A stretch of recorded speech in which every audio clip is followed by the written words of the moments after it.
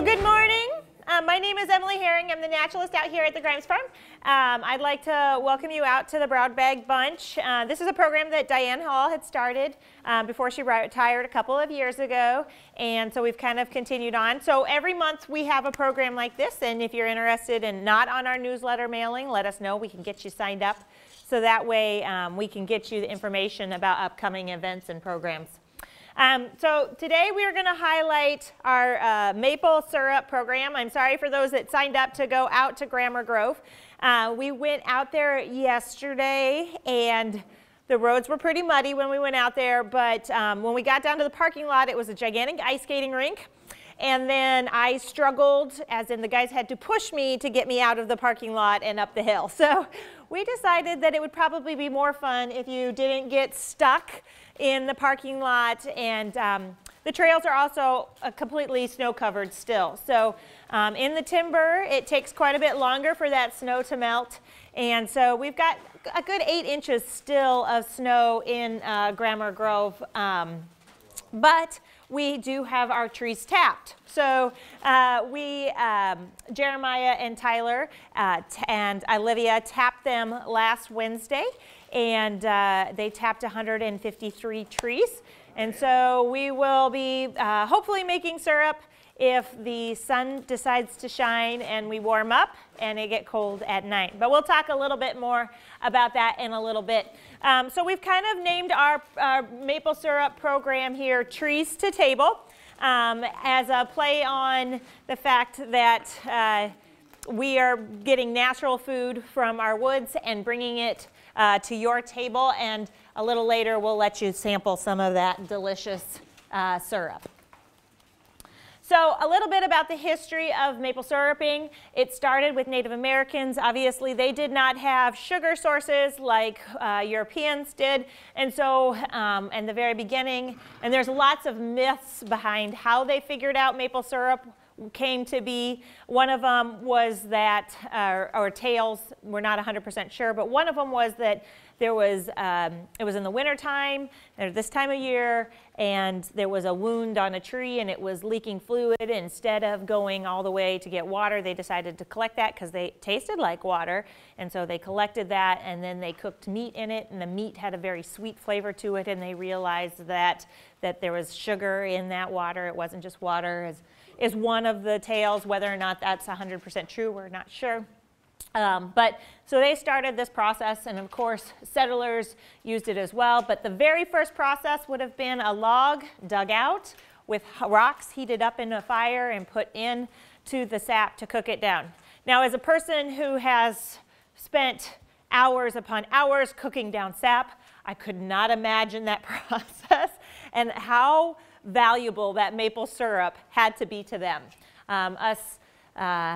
Humans nowadays are so hooked on sugar, and we take it for granted how available it is, but something back then so sweet, it would have been, I'm sure, very valuable to them. Settlers then moved into producing it in large metal pots over fire, and really that's kind of how it had been up until modern evaporators came into the picture. In fact, even just our first method of cooking down sap was in a large metal pan over a fire. Now we do have a modern evaporator here at the Grimes Farm. We still use wood to heat our sap up and help evaporate off that water. But it is in a setup like this, and a little later on if you want to, you can go over and check out our sugar shack and our evaporator. The guys are getting it up running. It doesn't have sap in it. It has water in it because we don't have any sap yet. Now, last year we had sap at this time, but you know, Mother Nature, she's in control.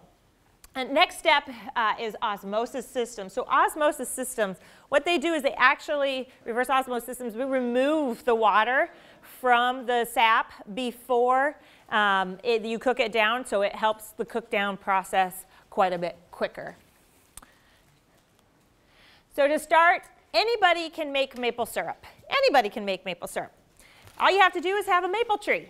Now, there's multiple different types of maple trees, and there's another maple tree that I don't have on this on this picture, and that's red maple. You can use red maples as well.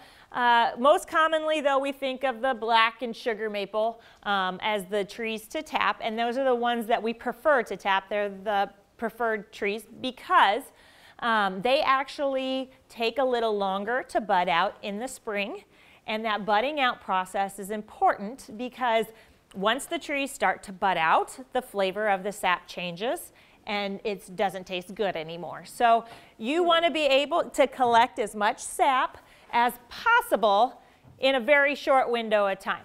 Now, the previous 2 years, we had really long sap collecting periods, about a month each.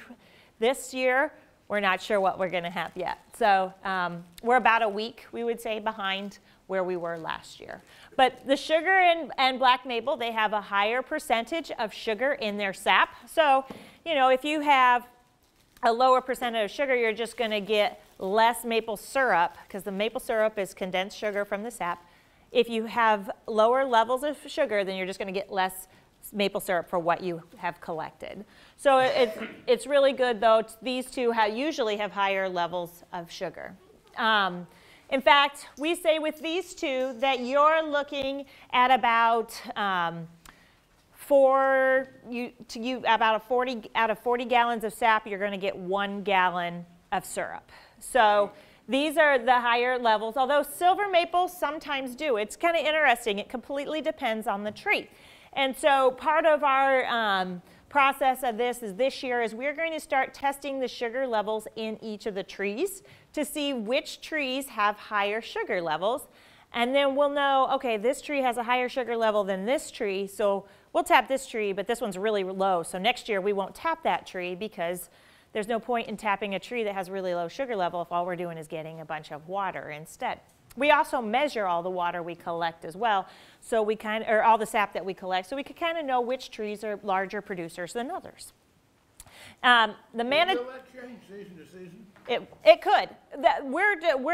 We want to include the scientific process and research into this whole activity. So when we get more students out there, they too can participate in figuring out which trees are the good producers, doing some scientific studies and things like that.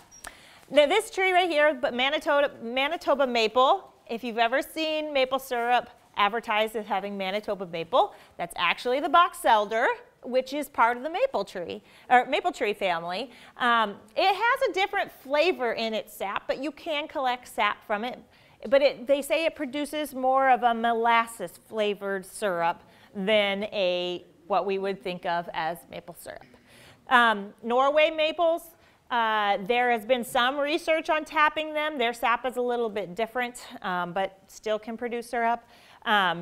And then there's a lot of different cultivated species of maples out there as well. So if you have a maple tree, all you have to do is tap it. And that sounds easy, right?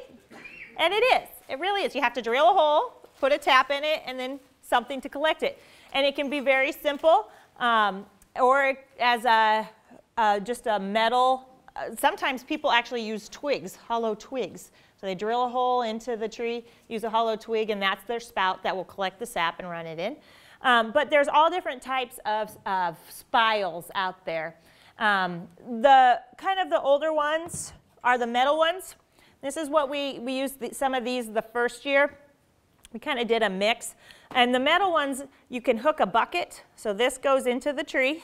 You hook your bucket here, and then the bucket hangs down, and then it drips into the bucket. We like these. They're kind of the traditional ones. But what happens is when this drips into the bucket, everything else drips into the bucket too, or can easily get into the bucket. And oftentimes there's covers you could put over them, but it doesn't keep things like ants out and other creatures as well. So we actually switched over to plastic spiles. And these are very similar to the ones we have out at Grammar Grove. And then we run a tube. And then the tube goes into a bucket that has a hole on it. And it's a tight fit in there, so we get very little contaminant from the outside world with this. So I'll pass these around. We actually have special drill bits that we use, but you don't have to, that are made for tapping the trees. I don't know if I'll be able to get this open or not. And these are, I want to say 5/16. There's different sizes. You can get 5/16 or 7/16, depending on the size of your spiles. And you're literally going to put this into a drill. Now, hand drills, kind of the traditional way of doing it. It said you don't want to go too fast when you're drilling your hole because it can actually kind of burn over the edges of the pores, and so you're not getting that sap to release as well. So, but we do use a hand drill because when you're tapping 150 trees, you have to be also reasonable in your process. And I'll pass this around. It looks just like a regular drill bit. And then that way, we just do it on a very low speed. And when you drill, you'll see in that first picture up there, he's drilling at a little bit of an angle. That little bit of an angle is so the sap obviously can run down and it doesn't sit in the hole. You don't want it to sit in the hole because it won't come out, one, and two, it can cause some rot and problems inside the tree if you do that. It will back up. Yep. So the whole process, and I'm not going to get into this too much in detail because it's a little bit above my head when it comes to the process of the sap actually coming out of the tree. So more or less what's happening is there's two different pressures. When it's cold, there's a negative pressure. When it's warm, there's a positive pressure. And when the tree's temperatures change, and it's actually warmer up above than it is down below, that causes the sap to go up and down. So as the days get warmer, there's a positive pressure that causes the sap to go up. And when the days get colder, there's a negative pressure and causes the sap to go down, and that process goes up and down. Now, it's not uncommon for plants to have this, but it's pretty rare with the maples species itself to have this up and down process to be able to collect the sap. So we tap the spile into place, and when we're tapping it into place, it literally is a tap, tap, tap, very gentle. You don't want to hit it in there too hard because if you put it in too hard, it'll actually split the wood, and that will cause the sap to leak all over. You want to get that spile set in there just right, just tight enough that the sap is forced to go through the spile, down the tube, and into the bucket. And if you do it too hard, it will cause it to split, and then that sap will just leak down the side of the tree. So we actually have little hammers that we take into the field and just kind of gently, and it does have a sound that once you tap, tap, and there's kind of a thud, and you know that it's set in there tight enough. Question, can you put more than one tap in a tree? Yes, you can. So it's interesting because when we first started this process, you start doing all this research on the internet. And we had a gentleman over at Iowa State, Jesse Randall. He was the extension forester over there for a while. He came from a maple syruping family. He actually came from New York, and his parents own a maple syrup making business. And he taught us a lot. And so some of the stuff he was teaching was different than what we were learning on the internet versus I was told by a guy from Wisconsin, go out and get this book. It's Maple Syrup Producer's Manual. I quickly found that there's a lot of different opinions on what way you should do it and what is the best way to do it. And one of the things is the number of taps you put into a tree. So when we're tapping our trees, our number one concern is the health of our trees. We do not want to cause any damage to the health of our trees. Lots of times they'll see that they say if your tree is 36 inches in diameter, that you can put 3 to 4 taps in that tree. Well, that's not very conservative, and that's probably not looking at the best interest of the tree. That's more about getting more sap and syrup from your tree. So for conservative reasons, we have chosen just to put no more than 2 taps in per tree, even though we do have some trees that are over 36 inches in diameter out at the Grammar Grove. Uh-huh. Does it hurt the tree putting holes in them? So that's a good question, and no, it doesn't. In fact, that's why I kind of wanted to show this picture up here. I don't know if you guys can see very well, but this right there is the tap from the previous year. So literally, you cannot, it's very hard to see where the tap from the previous year is at. Now, when we tap our trees, we want to make sure that we rotate. So if you were to take your tree and you tap it all the way around, you're damaging the xylem and the phloem, which is the part that makes the energy in the water go up and down in the tree all the way around. If you want to kill a tree, you just have to take a little cut all the way around and you girdle your tree. So when we tap our trees, we want to make sure that we are tapping them, or when you go and tap your trees, you're going to want, the first year you tap it, preferably on the south side, because that side of the tree warms up a little bit quicker and you get the sap flowing, because the bark has to thaw out too to get the sap going up and down. You want to tap it on the south side. The next year you want to move it over and up a little bit, so you're actually tapping them on a kind of a diagonal and you rotate it around the tree, so then you're not ever causing damage all the way around your tree. Yeah. Do you have any other questions about tapping? Like how big do they have to be before you start? At least, well, some people say 10 to 12 inches would be ideal. So, yeah. A lot of people, maples are some of our most common trees in town. More than likely, you drive up and down the street, you're going to be looking at a maple. So tapping in town, if you can keep them from being disturbed by people, there's tons. Tons of opportunities there. We have one outside of our house, but it's right next to the elementary school, and we just feel like it might be a little too tempting. You said you need to go over and up. Do you chance girdling that way by going over each time? Go over, so we go over and then up. So it's never in a line all the way around. It's kind of like staircase. Okay, so there is a way Yeah. for the valve and all that stuff to flow through there. Yeah. Gotcha, okay. Yep. Very good. Uh-huh. Does it make a difference how high you do the tap? So it doesn't. I would say that no more than where we would say diameter at breast height. So breast height is kind of probably the max we want to go. We put ours lower because we run tubes down to buckets. And so that way, you know, we don't have to put as long as tube in to get down to the bucket, more or less. So we'll probably eventually, as we rotate, have to put longer tubes onto our buckets to make sure we're not causing problems. Mm-hmm. How long does it run? Just depends on the year? Just completely depends on the year. Yep. Last year, so we've been kind of been dreading, or panicking, I shouldn't say dreading, we've been panicking over this year because, well, Mother Nature has decided to give us this long winter, regardless of what Puxatawny Phil says. And we feel like we're behind schedule because last year this time we were cooking down our sap and making syrup.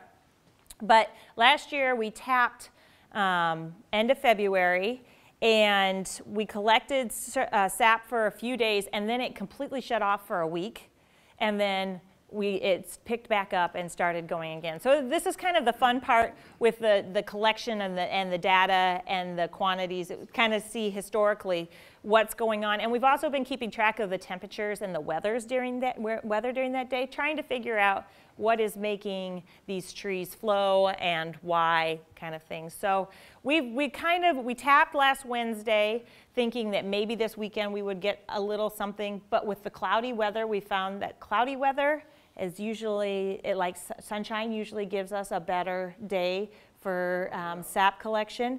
And we've also found that when it gets too hot, the trees will also shut off as well. So we're wanting to get days above freezing and nights below freezing is perfect, and sunny days for collecting the sap. So, Is there a direct relationship between the diameter of the tree and how much you get? We have, well, I guess we haven't really looked at that, but it would make sense to say probably because you put 2 taps in, so oftentimes you're getting more sap out of one tree, although I'm not 100% sure. We haven't looked at that necessarily. We need to definitely compile our data and figure out what all information, and I would love to put it all in charts and, you know, compare it all, but we haven't gotten that time yet. I had a song for tapping. Oh yeah? If I had a hammer and hammer in the morning. I would say, does it matter when you tap? Time of day? Morning or? We've always tapped, well, we've tapped throughout the day because 153 taps doesn't it takes up quite a bit of the day to get those all in. So, so we've kind of tapped them throughout the day, but that would be interesting as well to keep track of. We tap these in the morning, and so, so we've had our trees tapped, and we haven't had a single, well, very little sap has flowed. And we kind of wonder also if the level of snow is not preventing the thawing out. I mean, more or less, we're waiting for the trees to thaw out. And so if your toes are cold and covered in snow, it's going to take a little bit longer to thaw out. Mm-hmm. Yes? When separating the water from the sap, do you know if the water has any nutritional value? No, but not necessarily that it has any nutritional value, but it is some of the purest water you can possibly get. And people are actually selling that water. We're not selling that water. We do actually collect that water off of the evaporator. It's hot water, and we will use that to rinse out stuff over at the Sugar Shack and things like that. So if you get a chance to go over there, you'll see with the evaporator, we have a hood, and that collects moisture. There's actually a rim inside of it, and then there's a slope that goes down into a tube and then out into a bucket, and we collect that water. Yeah. Uh-huh. Yeah, I was like, growing up when I heard that the Northeast, like when I was Vermont and all that, were the best maple states. Yeah, so we are definitely in the far southwest corner. In fact, all of our equipment that we purchased comes from Wisconsin, Indiana, Pennsylvania, New York. Our evaporator came from New York.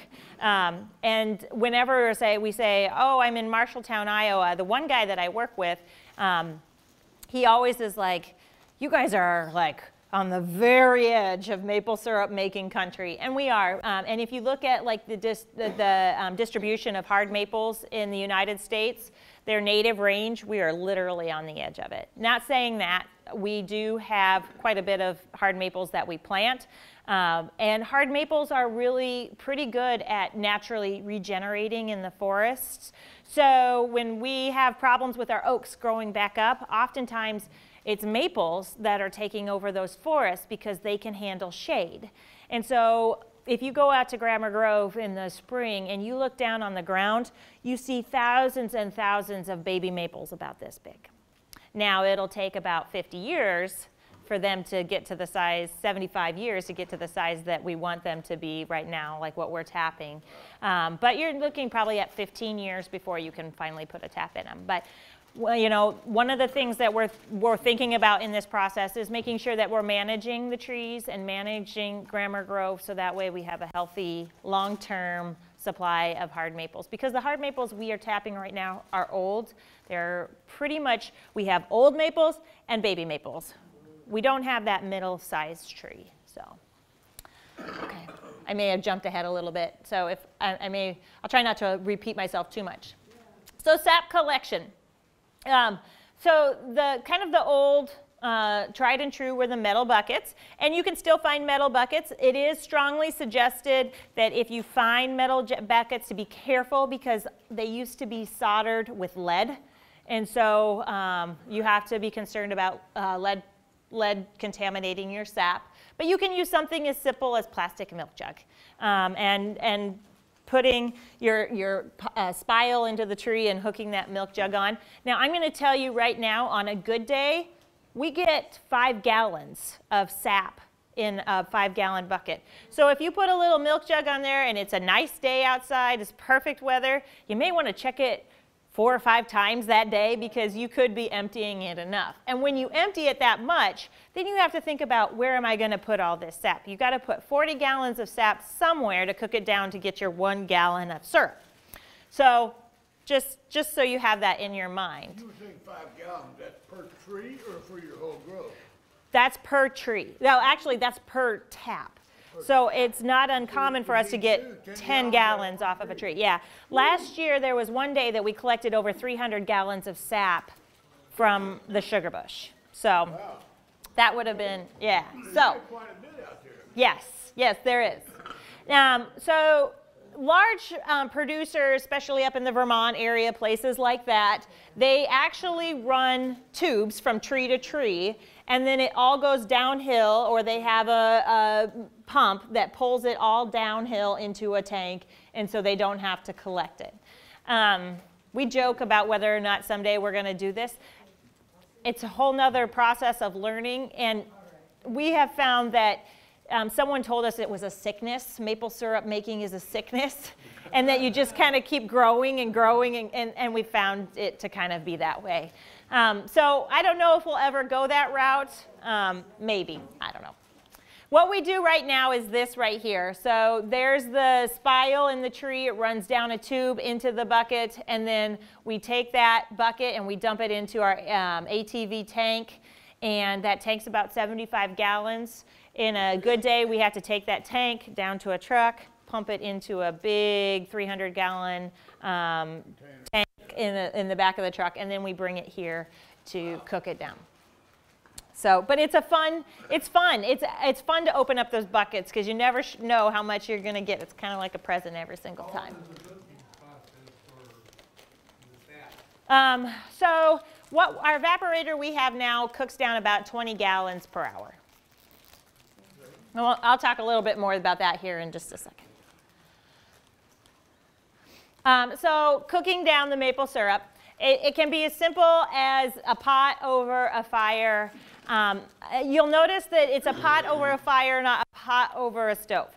So if you've ever heard of anyone cooking down maple syrup in their house, you will quickly find that it produces, I mean, you're cooking all that water off. And what that does is it's been known to peel wallpaper off of walls, cause mold problems, different things because you're putting a ton of moisture into the air in your house, so it can cause damage to your house. So we strongly suggest that you do not cook your maple syrup down over in your stove area.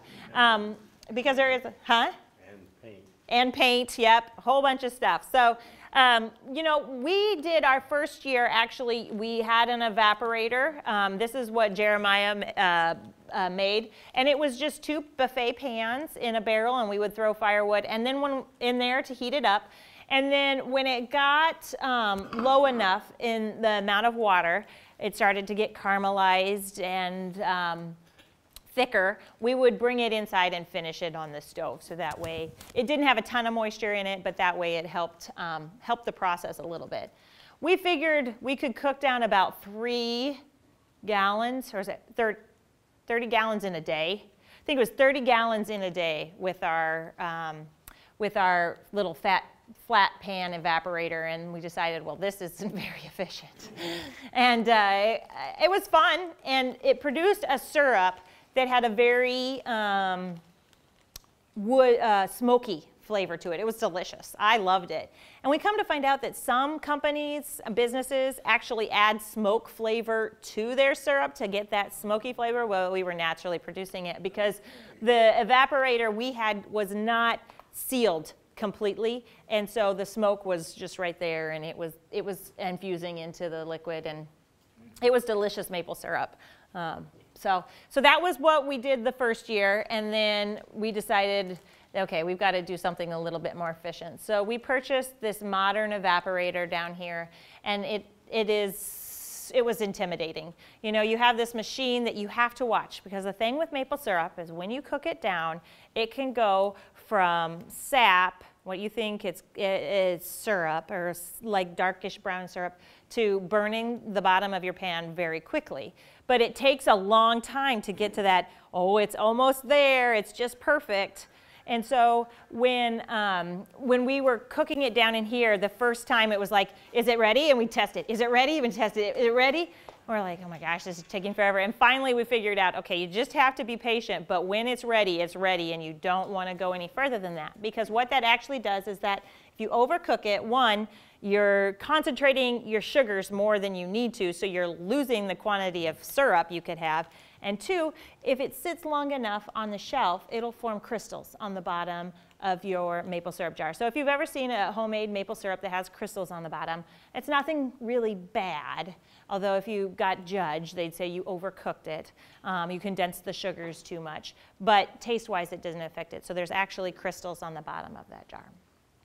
And of course, if we had reverse osmosis, it would take us even less time because it would suck out suck out a huge portion of the water, make the sap sugar concentration. The sugar concentration would be like 60% already, so it would take a lot less but you're looking at thousands and thousands and thousands of dollars, and that just even looks even more intimidating than our pretty little evaporator. You don't have that in your pocket? No. Someday when I win the lottery, we'll have a reverse osmosis system out here. So making the syrup. So we cook it, first you got to cook it down to the correct density, which you have to use both the temperature, and then we use a hydrometer. This is this thing right here. You can buy these at Tyson's, and they're not all that expensive. It's a very simple tool. And you fill your cup full of syrup. Then you gently set this in, because if these break, they can break easily. You set that in there, and then you kind of let it float, and there is these 2 red lines, and you want to make sure that you're in between those two. You want to make sure you're actually at 66.9 right over here. This one right here. So it'll float to that level. Once it floats to that level, then we know that our syrup is done. You can't have it too low. If you have too much water in it, it'll spoil. And that legally you can't have it that low. And then I said before, if you make it too dense, then you get the crystals that'll form on the bottom of your syrup.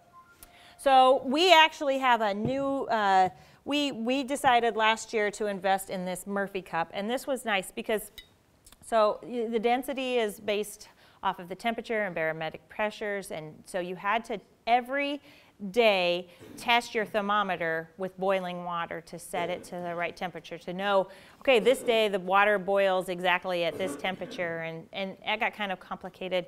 And so we ended up using this Murphy cup, and what it does is you use your hydrometer in the cup, and when the hydrometer and this match, your syrup is done, and it's a lot simpler and easier to use.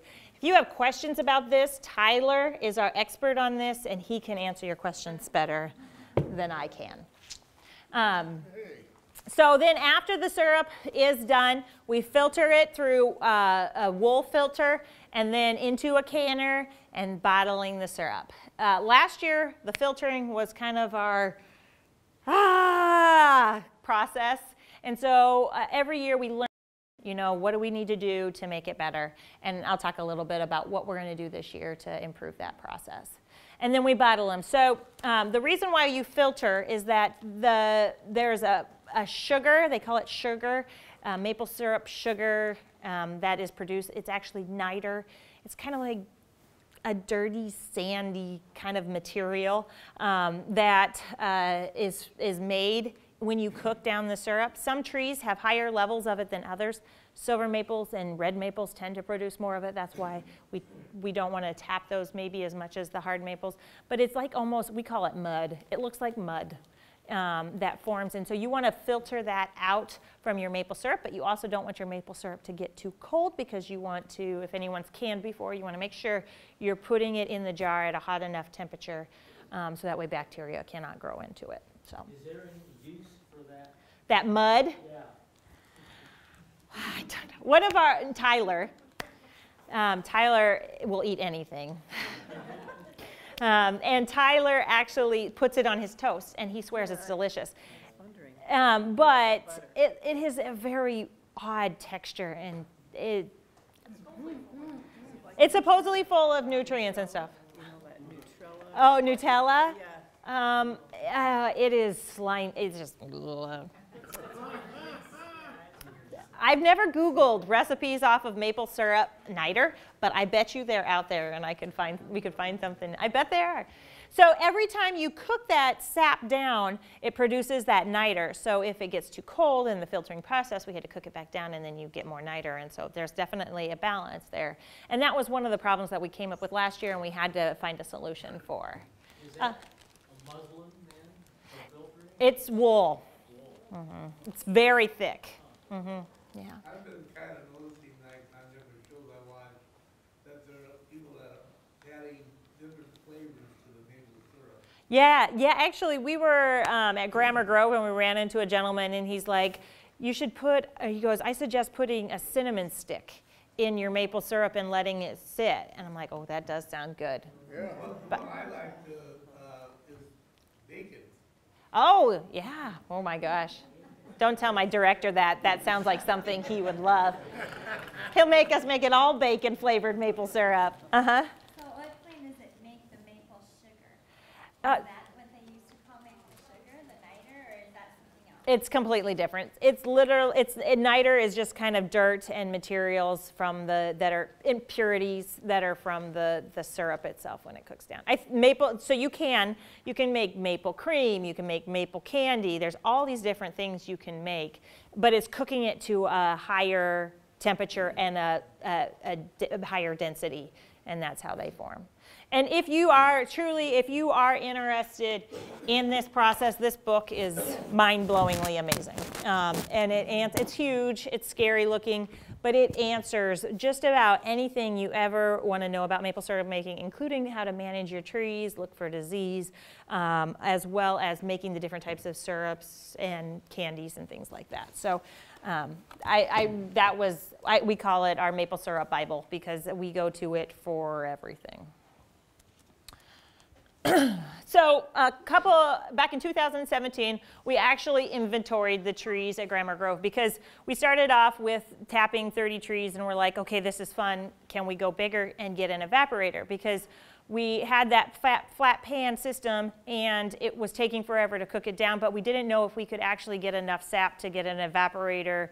And so what we ended up doing is doing an inventory. I knew a forester, and he took me out, and my husband's the forester for the area in case and he took me out. We measured the diameter at breast height of all the trees, so we knew how large they were, how many taps we could put into them. We put whether or not they were in excellent health, poor health, and then we GPSed them all. So each of these dots up here, the bigger dots are the larger trees, the littler dots are the smaller trees, and then over here, this actually shows the crown health. So maple syrups that they believe that produce higher levels of sap have healthier crowns. They're able to collect more sunshine, pull up more fluids through their xylems and phloems. And so we also monitored how healthy their crowns were. Grammar Grove a few years ago got hit by a windstorm, and so there are a few that have broken tops and things like that. And so with this, we were able to actually figure out, we started the first year and we tapped these trees in here.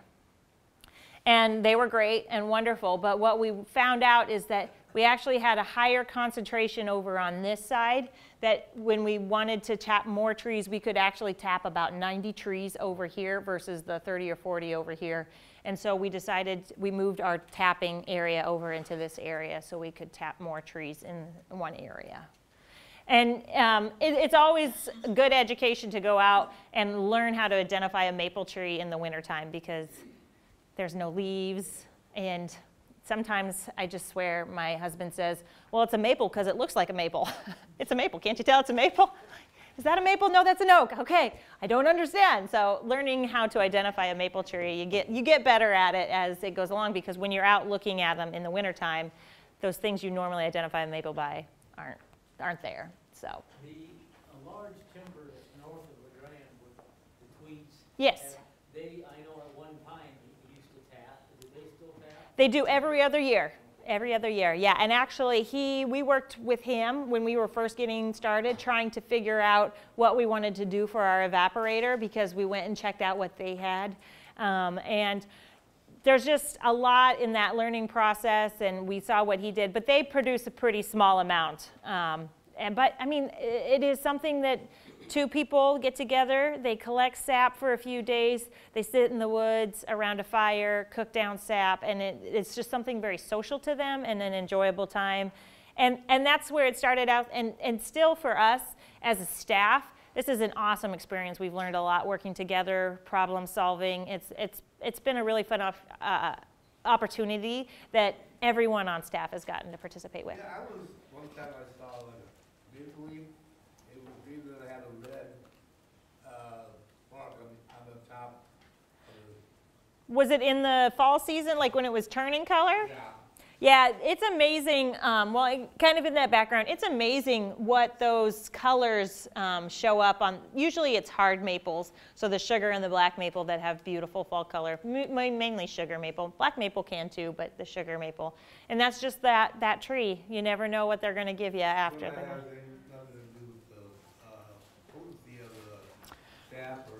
I don't think so. I don't think so. But again, I mean, a lot of the potency of the sap is kind of unknown. They do sometimes clone trees that have higher sugar levels, so that way they can produce a sugar bush that has a higher sugar level throughout the area. I don't know if you've said or not, but you like to start in February and go till when? Oh, well, the first year we actually tapped in January. January. And we went through the end of February. This last year, yeah, about a month is a really good probably period. We're hoping we get 2 weeks with this season. Really? Yep, but we don't know if, since it's a more abbreviated season, if we're going to get higher amounts of sap during that period versus it being drawn out over a longer period of time. We just don't know what, you never know. You just don't know. That's why we kind of want to collect the information to see if we could kind of figure stuff out as we go. Have you tried to run longer or not? Well, you can't go too far because if the buds open, it affects the flavor of the sap. It actually makes it have a fishy smell to it. And so, yeah, you don't want to mix that in with the rest. I like catfish, but that's okay. Yeah, not on your pancakes, right? Do you have other county areas like Grammar Grove that would have an inventory where you know what's there? So, Tim Groves. Or other county areas that may have maples? So we do have other maples in our parks. So when we first started this process, we were trying to figure out which park would be our best bet. The thing is sugar maples, Grammar Grove is our highest concentration. Now, silver maples, we have silver maples in Timmins, in Furrow, all along the Iowa River is a large number of silver maples. Even if we went into Grammar Grove and down into the bottomland, there's sugar maples are a bottomland species, and so we can tap those trees as well. But again, with the sugar maples, shorter season, higher levels of niter being produced, and also commonly lower sugar levels, but not necessarily. So there are other places we could tap as well, but this one keeps us pretty busy. So this is what we did last year. 35 gallons of syrup we collected for 33 days with 150 taps, and we collected 2,217 gallons of sap. So once we cooked that down, we had 35, and filtered it all out, we had 35 gallons of maple syrup. The year before, you'll see that there's quite a difference. We started off with 30 taps, and there's a story behind that because Jeremiah and I were talking about it this morning because we were asked what started this whole process, and Jeremiah and I can't necessarily remember if it was his idea or if it was my idea, but we kind of thought, oh, it'd be fun to do maple syruping. And I said, let's do 10 taps. And he's like, oh, that's not very much. We did 10 taps, and we were just getting itty bitty, teeny tiny amounts of sap. So we're like, he talked me into it. He bought stuff, and he's like, he talked me into it. And I'm like, okay, we'll do 30. And then all of a sudden, the sap started flowing. And there's sap flows. So you'll have a low amount of sap, and then all of a sudden, one day, you'll have a huge sap flow. And then it'll go back down, and then you'll have another sap flow. And there's about, on average, 3 large sap flows per season. And so then we got our big sap flows, and then it became, oh my goodness, where are we going to store all this sap before we can cook it down? Because if you don't cook it down quickly, it can ferment and get bad. So we ended up borrowing a deep freeze from one of my coworkers that she had in her basement that wasn't working, and we froze the sap. And it became this whole, oh my goodness, what are we doing process from 30 taps from 10. So I blame that on Jeremiah because I said, let's just do 10.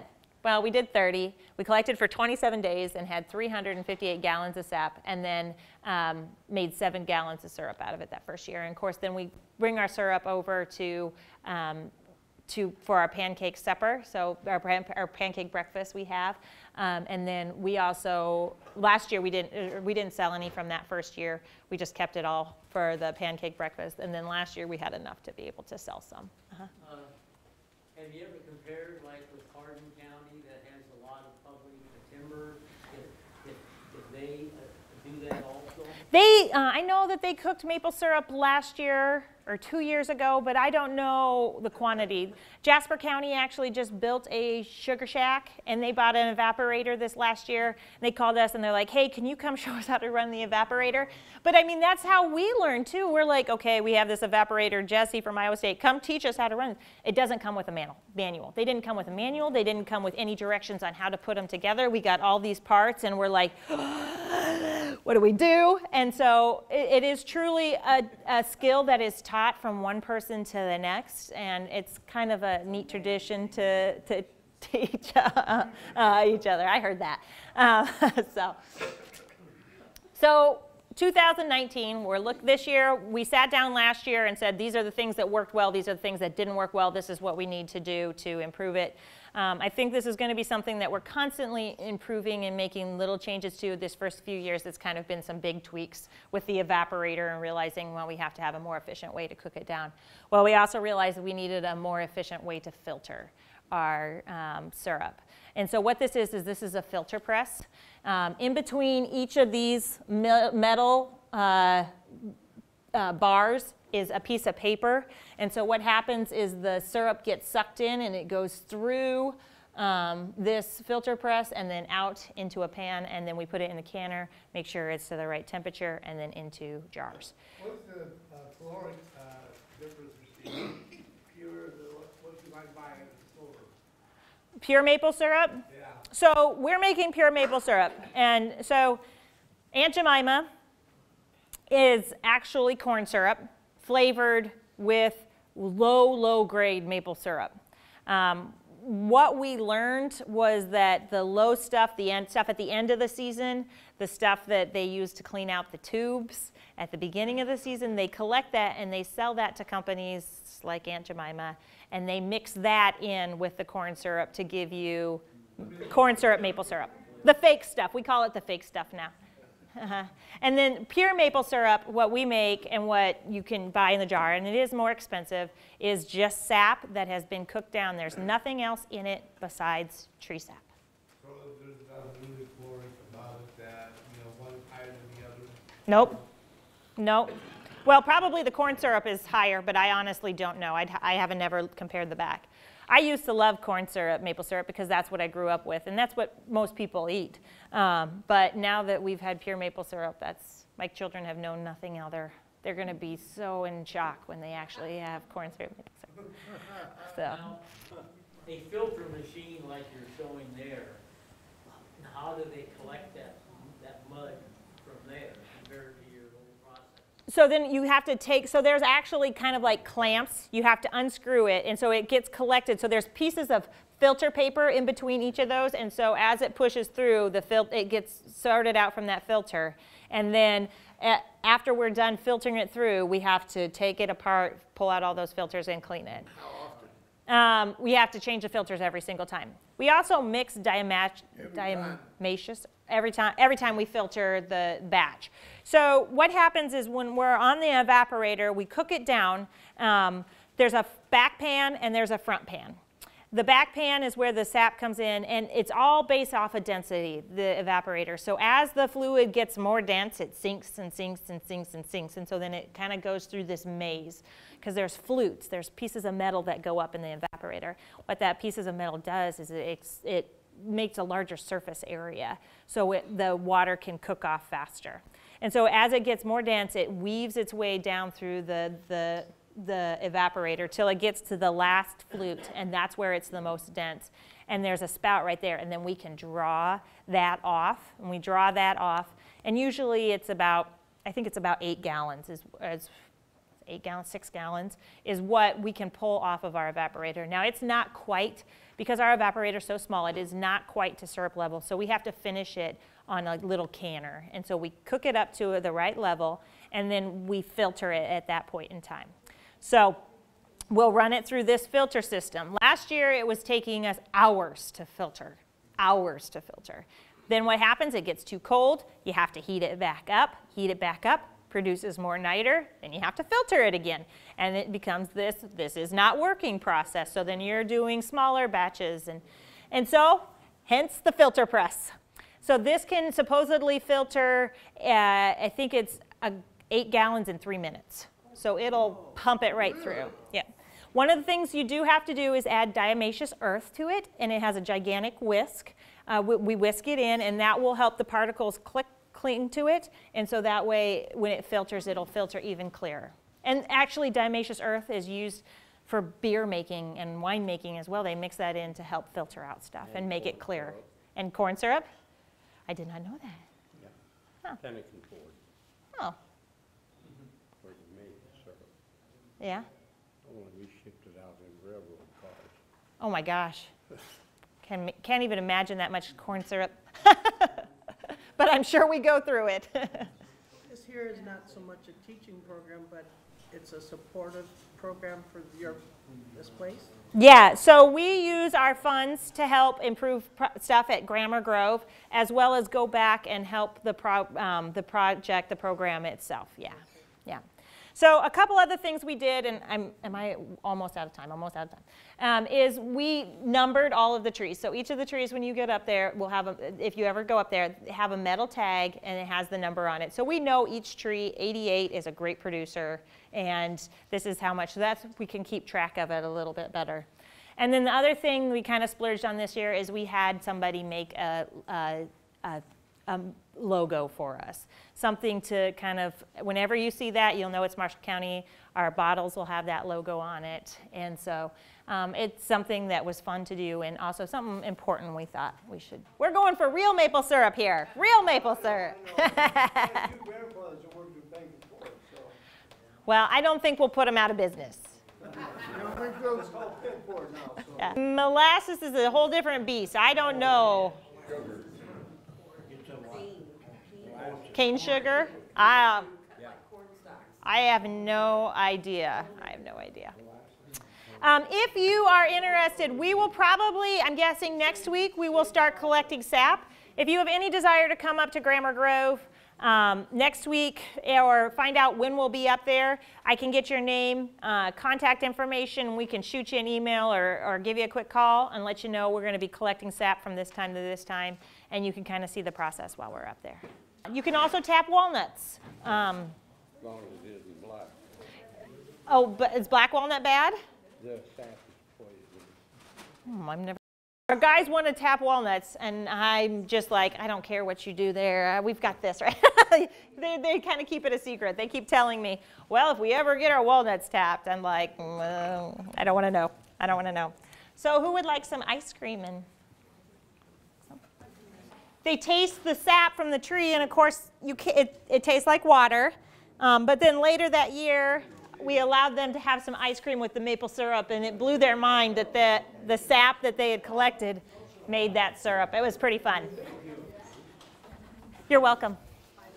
Babysit that 24 Yep. hours a day, I guess. Yeah. If anybody would like to go see the evaporator, it is hopefully up and running. The guys were going to put water through it because we don't have any sap yet, but you can see how it works. It is actually in the building across the bridge. So if you go across the bridge, you see the red building there, that's where the evaporator is at. So you can go over there at any point in time and visit it if you'd like. Did you guys ever calculate exactly how many gallons it cooks down in an hour? I think it's around 20. 20? I mean, you can do more, I think, but I think we figure around 20. It holds 40 gallons. Okay. So if you want to look, so that you can look in here. It's not boiling yet, so we just got it. It's hot, yeah. So in there are the different flutes. So it actually is vertical. Oh, okay. And then it runs, so as it gets more dense, this is what we call the front pan. And this is, so it runs actually into here. So it's all controlled by floats to keep the level correct. And then you run it down, and so as it gets more dense, it passes through into here, and then into here, and then down into there. So this is the evaporator. You had it timed last year it was 18 minutes or so that you had to put another piece of firewood in there. To keep temperature right. Yeah, because every time you actually opened it up, we figured out that the syrup was actually moving back in, and so you only want to open it up as much as you have to, but you want to try to maintain a set temperature so that way it cooks down.